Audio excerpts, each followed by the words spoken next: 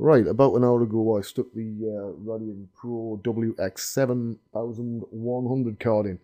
Now I'm basically just running a City I've had knocking around for years. Um, it was on the City engine, so it's just what I've done is I've got VRA running, VRT running, in active shade mode in a window here. So I'm just obviously now it decides it's going to save because of course it is. Once it stops saving, I will show you what we do. So what I've got here is I've got a couple of cameras. So I'll change this over. We'll see how fast it when you do that when you put that one on. So it's this is actually the less powered of the two cards, right? And this one is pretty damn fast. Now the mind boggles at how fast the FirePro W9100 is going to be, being a 32 gig card. So in fact, let's just kill that window entirely, right, and start it up again. So I don't need to do too much of this. It's just me out of perspective and things. Now I'm going to go boom, active shade. Right now, let's try changing the window size a bit.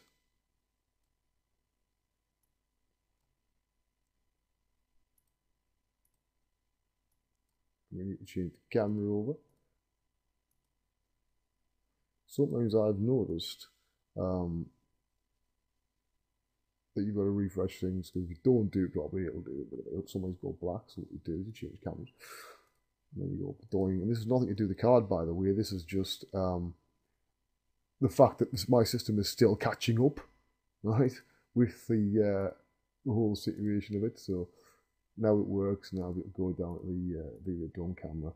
So I've got all these different jobbies, right? So I like that shot because I think it's quite nice. Although, if I bring this up, close all the crap I don't need.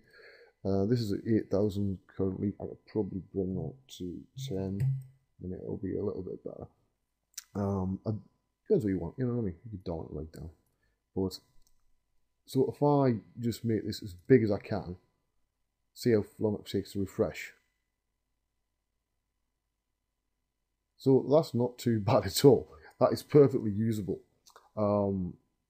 for working with. I'm very impressed because normally in my old car, the 550 Ti, I would still be waiting. I'd be waiting about 5 minutes, but I don't think many people are using cars that are that underpowered at the moment. Now I'm going to pause it, and I'm going to bring something else in which I know it is very heavy. Okay. Okay, so I've loaded up this model, the Durham Cathedral one that I did for FX PhD many years ago. Now I can use this because it's not a tutorial, but yeah, this is a very heavy model. So let's just, first of all, I've had to stick some new lights and relight it in about 12 minutes because it was originally set for mental race. So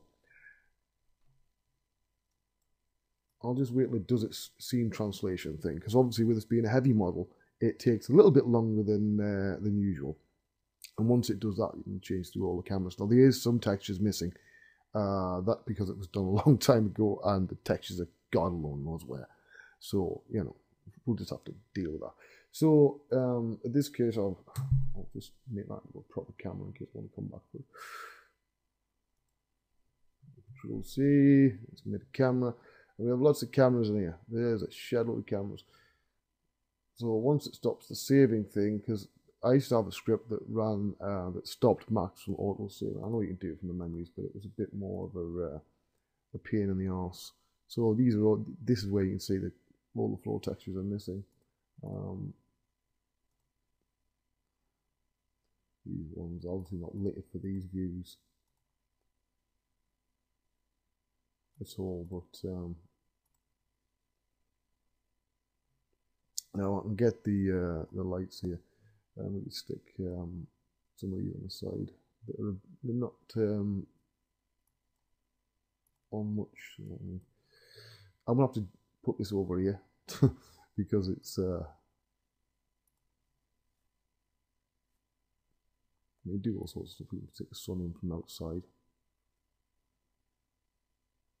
The sun will take a bit longer to, process and stuff.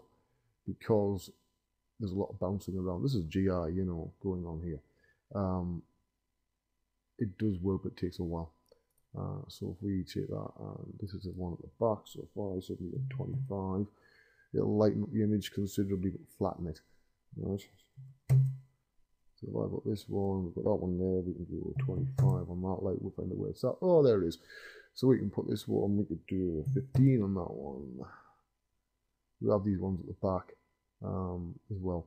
So this one here, if I went 2, that'll put a downward light from coming from up there and stuff like that. We've got nothing really to catch the reflection on this because these shaders aren't really supported by V-Ray because this was set up in Mental Ray many years ago.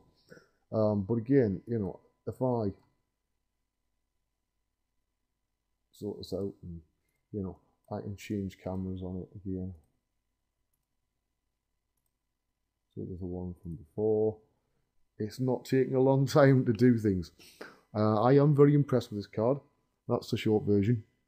Hopefully, you know, you can, my excitement is coming over somewhat and you can see where I'm coming from. But yeah, I'll be doing, this is just an initial, I've just put it in, let's see what happens sort of thing, okay?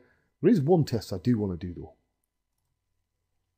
Yes, I thought I had to try it in Mudbox, because Mudbox is, you know, although it's, let's face it, it's dead in the bloody water now, alright?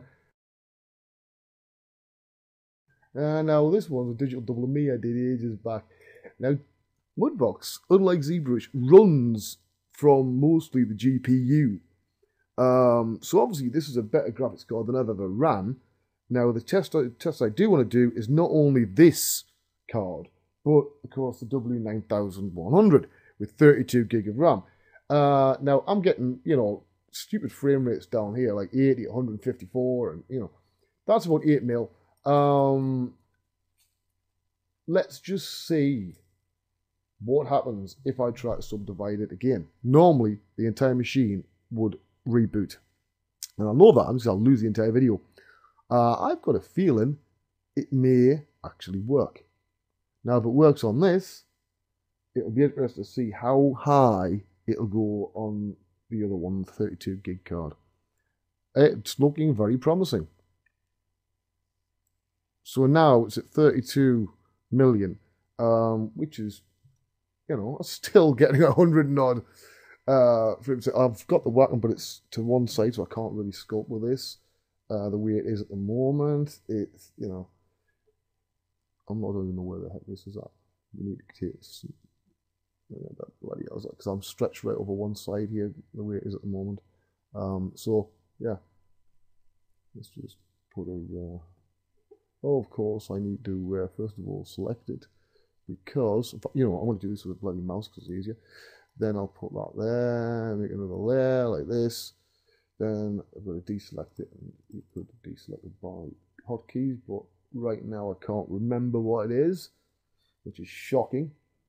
Now it is a little bit slow deselecting here, but that's, you know, to be expected really. Right, let's just see what the heck it'll do on this. Will it actually sculpt on it? Yeah, a bit of sculpt on it, alright. So there we go. Now the $1 million question. Will it subdivide again? Well, you'll notice there's a bit of an abrupt cut in that video there. That was because I went to subdivide it again, which would have taken it to 130, whatever the hell, million polygons. And it froze the entire machine.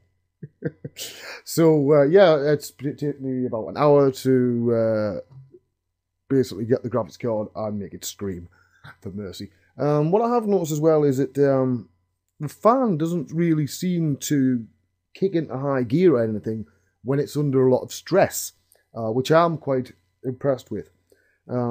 It's so far, this is nothing day one initial, let's see, you know, roughly what it can do sort of stuff. So I'll be pushing it a lot harder this week with work stuff and putting it in nuke and things like that, you know what I mean? So